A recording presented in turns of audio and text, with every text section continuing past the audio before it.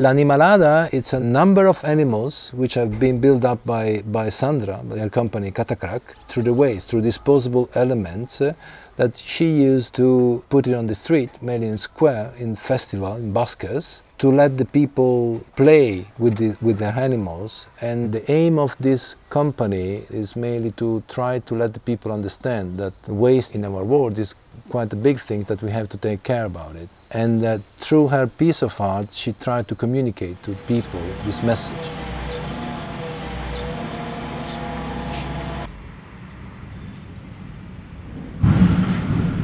Sandra is able to see, I don't know, a small wheel of a pushing chair in the garbage, and she already knows that this is the eye of something that she needs to build up their piece of art.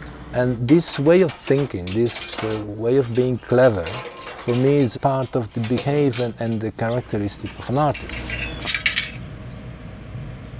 I came across with Sandra and her work mainly at the beginning by chance. When I decided to get in touch with Sandra, she introduced me to different activities that the company Katakrak was doing, and I came across also to the animals of the Animalada, and was such amazing that I kind of fell in love straight away with this piece of art.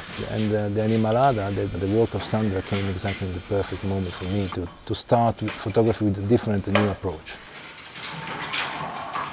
In the beginning, the idea was to following Sandra during her activity, but then when I saw the animals were so somehow realistic that I decided to change the approach of the project. So actually the idea came up with putting the animals in their own environment. It came reading the statement of the Animalada.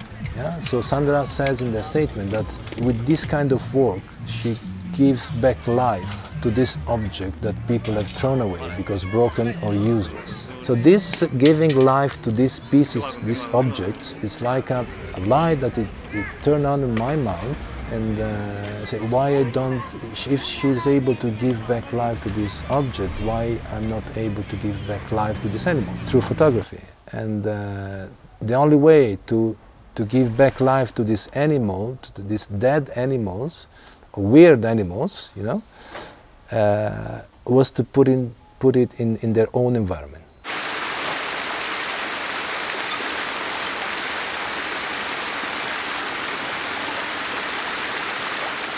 Ma ponlo más adentro de la isla. Sí, en el centro de la isla.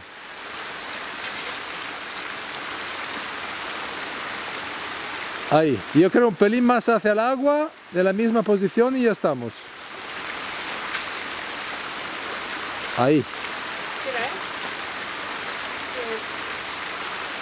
The old project, it took pretty much more than 1 year since the first picture until the printing of the picture, you know, from 2014 and 2015. To photograph all this animal to me has been quite challenging, because in documentary photography you have to see the moment, you have to be in the right place in the right moment and control the light and take a shoot.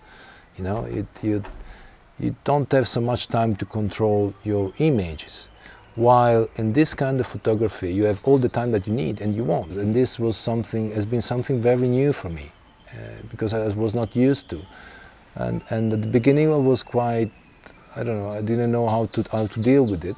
But at the same time, this way of being challenging in taking this picture has been also fun, which has a strong relationship with the aim of Sandra, the main of Sandra's work. It's a very interesting message that she transmits, that through the game, through the way of playing, you have a chance to stop and to think about pollution. And this is the clever part of the Animalada from Sandra, in my opinion.